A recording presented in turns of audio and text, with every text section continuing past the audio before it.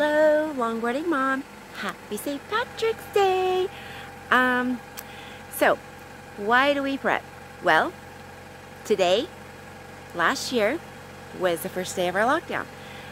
I have been prepping for a long time. I want to say my surrogate mom, I adopted her. She taught me how to prep when I was 18, 19 years old, and how to shop and everything like that. So that's what I'm doing today. I got my pot of gold. Stimulus check came, so I'm going to get some things that I need for the house and some more prep items. And when I get back, I'll show you what I got. Happy spring. So I'm in the bathroom at Target, and normally you have to pay for that stuff. That's awesome.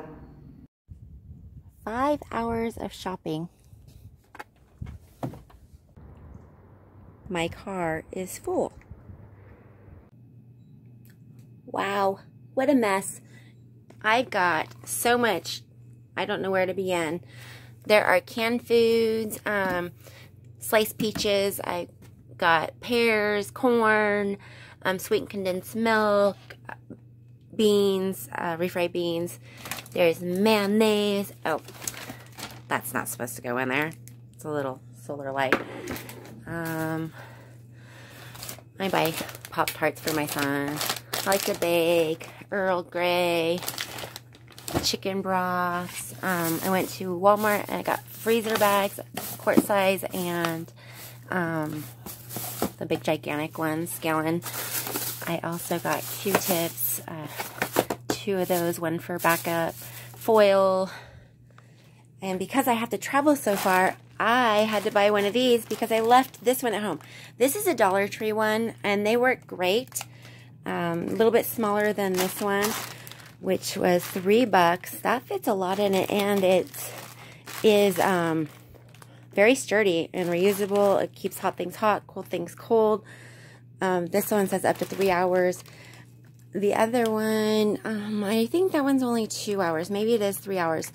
But they work great because I do live an hour away. So driving a long ways, you know, you need something like that. I also got dry milk, some chips because we like nachos and stuff.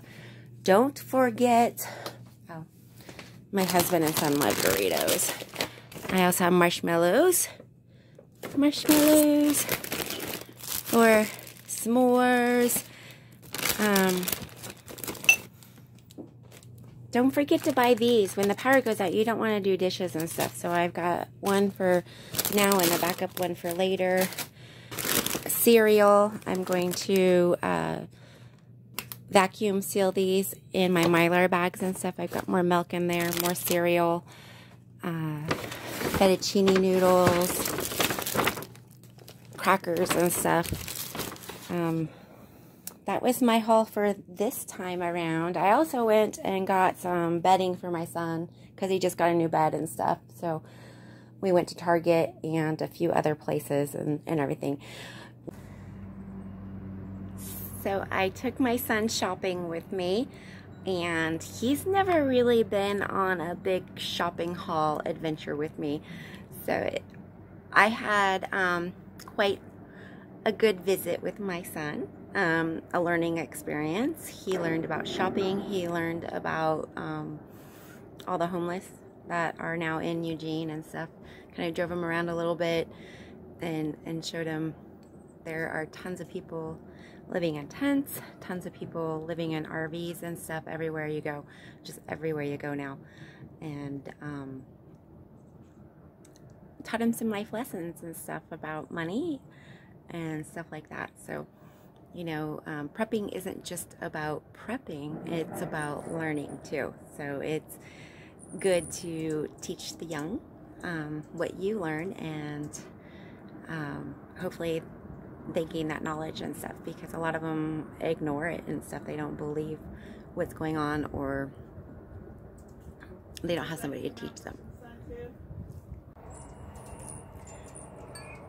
We may have many different reasons why we prep.